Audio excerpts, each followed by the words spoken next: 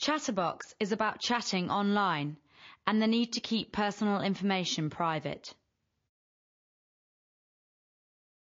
This activity is a simple game that offers time-based levels of challenge. In the activity, children watch a simulated chat sequence and identify the parts of the chat that are rude or wrong. Correct identifications earn points. Following on, the children review 3 examples of bad chat, and for each they need to say why the chat is rude or wrong. Children are prompted to the correct response by intelligent feedback. To conclude, there is more information about chatting, netiquette, and keeping personal information private online.